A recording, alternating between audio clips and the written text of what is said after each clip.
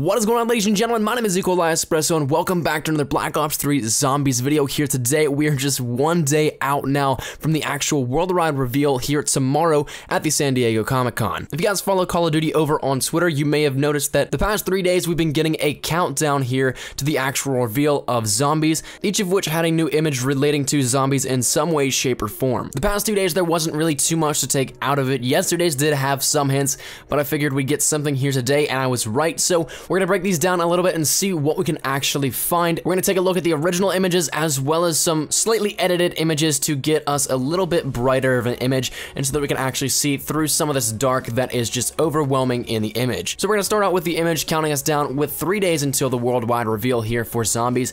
The only thing that we can really see is a hand, and there's only one in the frame.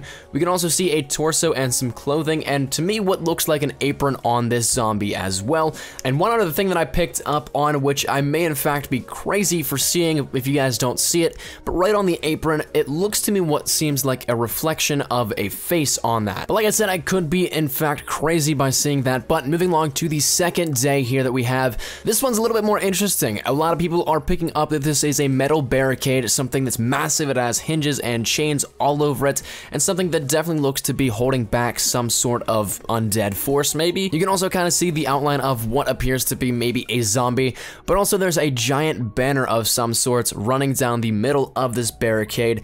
And one huge thing that a lot of people are overlooking about this, I know a lot of people are making videos on the text with this, that's something that a lot of people are overlooking. Everybody's trying to decipher what it says, but the thing is, we're not meant to know what it means. It took me until today's image to really get the relevance of it and to recognize it, so we're just gonna move right over into today's image. Obviously, we see some zombies, but looking past that immediately and going to the background, we see the icons that we first saw in the initial Embers teaser trailer for Black Ops 3.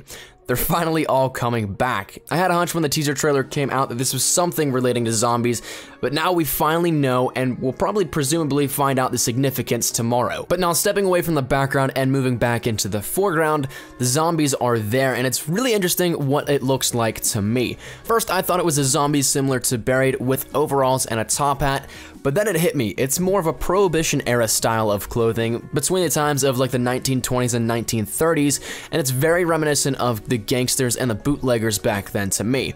The overall style was a lot more dressy than today's style, so it makes a little bit more sense, but this could hint to maybe a pre-World War II era, or perhaps even stretched out even into World War II, and seeing the return of Nazi zombies. Now, in my mind, it definitely makes you think, and especially with these other 3 images, there didn't really seem to be that much complementing the 3 together, staying with one theme, making you think maybe we can actually see that 3-map rumor that we had here with launch actually come true. There definitely are a lot of things to think about and keep in mind here with the Comic-Con reveal happening tomorrow, especially with some recent things like Syndicate saying maps instead of map over on his live stream whenever he announced that he was going to be the host of it. Stuff like that, there's just a lot to keep in mind here going into the reveal tomorrow. But that's where we're gonna wrap the video up here today, ladies and gentlemen. Thank you guys so much for watching. Let me just think down there in the comment section down below. Do you guys think that we could be seeing the return of Nazi zombies, or do you think we could be seeing 3 different maps in 3 different eras here revealed to us tomorrow?